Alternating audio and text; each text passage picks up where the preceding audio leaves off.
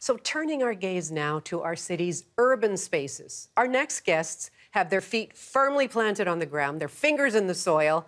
It's Fresh Roots. So Fresh Roots is a community organization building educational farms where young students can dig into some really meaningful connections. So with us today is Alexa Pitoulis. She's the executive director, and Fiona Sutherland is with us as well. Fiona is a Fresh Roots alumnus. Fiona, Alexis, welcome to you both. Thanks so much for having us. Tell me about this Fresh Roots.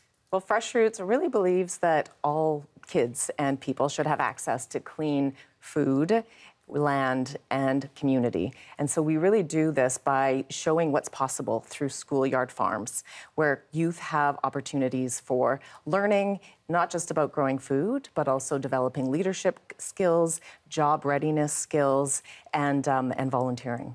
Love it. Okay, Fiona, tell me a little bit about your experience with Fresh Roots. Yeah, so I started with the soil program in summer 2019. And I moved through that from being a participant to being a mentor in 2020 and back again, 2021. I loved it so much.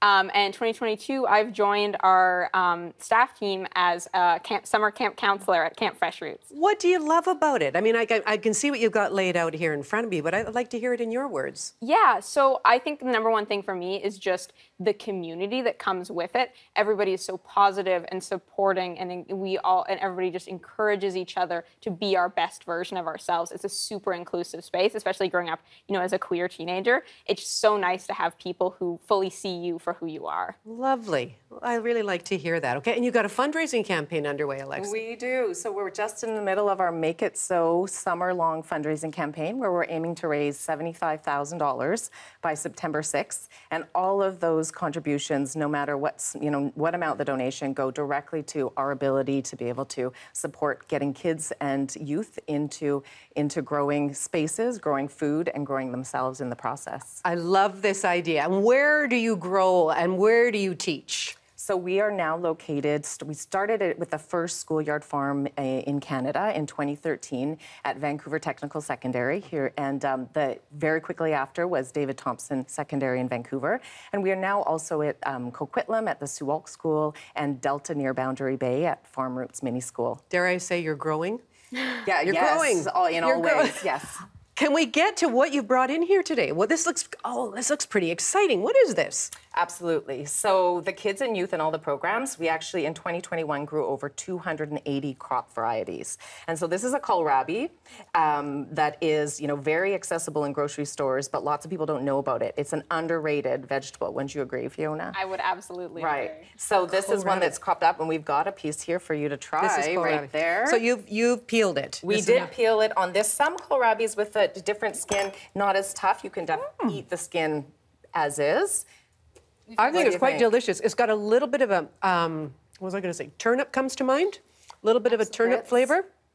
Some of the kids love it. They like it. I like it. Some of it can be very sweet. Can be grated in salads. Right. Fresh. You can also roast it. Great in a coleslaw too, right? Mixed in with the cabbage. Very versatile. So you can cook it. You can cook it. I do roast it. I roast it and eat it raw. It's often compared to an apple by our kids. It's beautiful. Yeah. I mean, it's beautiful, the color and all the rest of it. And what else? Now, this looks like a radish. What's this? That is our salad turnip. So it's got sort of a bit of like a more sweet, earthy flavor. Salad turnip. So isn't that funny? Yeah. I was thinking that this had a little bit of and you've cut this up for me. Thank you very much for preparing all of this too. Good vegetables. We've also got these. Oh, go ahead. Oh, sorry. We've also got our signature Fresh Roots dressing here. So if you'd like to try, it's just like a simple salad dressing that we throw on most of the stuff we make with our youth. Yeah. And what about this one here? This beautiful little purple baby. This one, he's got a pretty funny name. It's called Graffiti Cauliflower. And yeah, very gorgeous. The taste is not affected by the color. At least. Really? Really? Okay. Should I dip? Maybe I'm going to try it.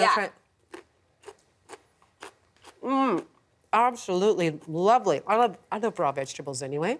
I love doing that. So tell me about the preserves. Here, this is our zucchini relish, and this is our raspberry jam. Our soil youth both made these last year, I believe. And so we make these with chefs directly. We have chefs come in and work with the youth to produce these. And the labels here are designed by our soil youth.